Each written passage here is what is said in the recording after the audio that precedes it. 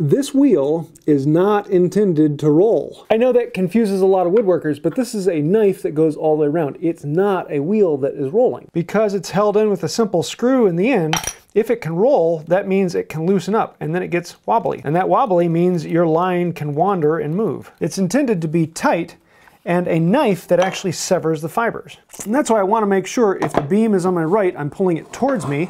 That way I'm still always tightening it up. If I go the other direction, then I may end up inadvertently loosening that wheel and causing a bit of wobble. But vice versa, if the beam is on the other side, I want to push away from me so that it's tightening up as well. Someday someone will make one with a bearing that's locked in place so that it can spin because people like the idea of it spinning, but you'll notice that if you let it spin, your lines are going to be moving around a little bit and it causes a little bit of problem. So lock your wheel down so it doesn't spin, because as the song goes, the wheel on the marking gauge goes stop, stop, stop, all through the wood.